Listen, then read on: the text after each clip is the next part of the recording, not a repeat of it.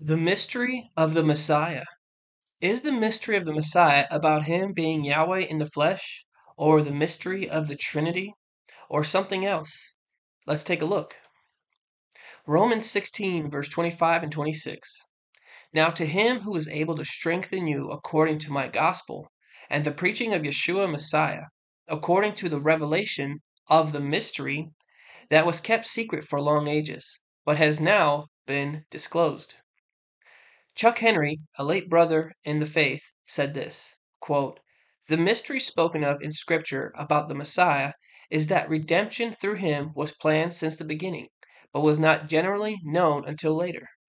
It is now revealed and thus is no longer a mystery. This mystery has nothing to do with how many persons constitute the Almighty." End quote. Page 44 from the book Trinity, Oneness, Duality, and Preexistence by Chuck Henry.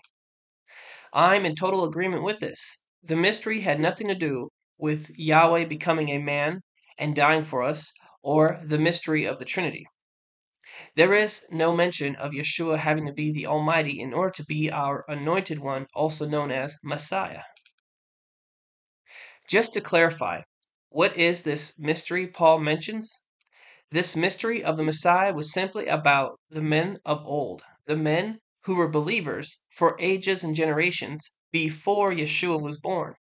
They did not know exactly how Yah would bring salvation and restoration to the earth after the fall of man in the garden.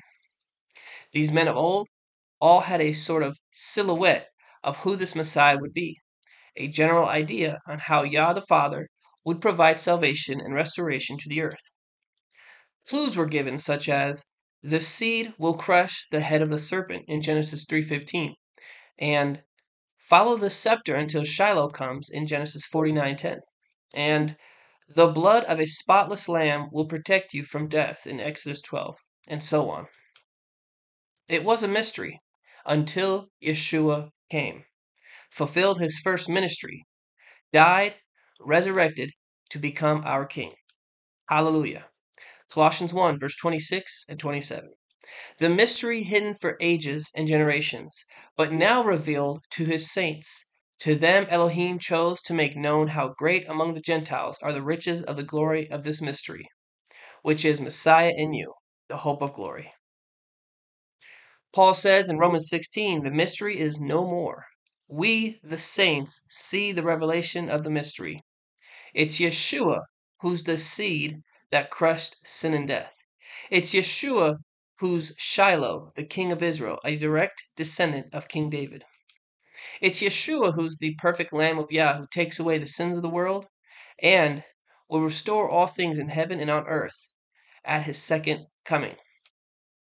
From the beginning and all throughout the ages, this was Yahweh's plan, purpose, and will, to appoint and anoint Yeshua as the Messiah. A mystery no more.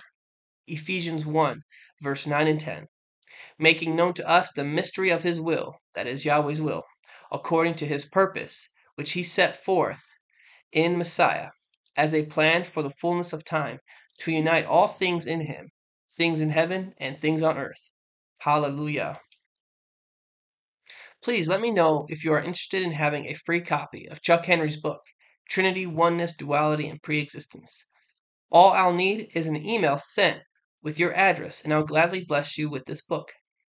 My email is kingdomseekers1000@gmail.com. Thank you, and shalom.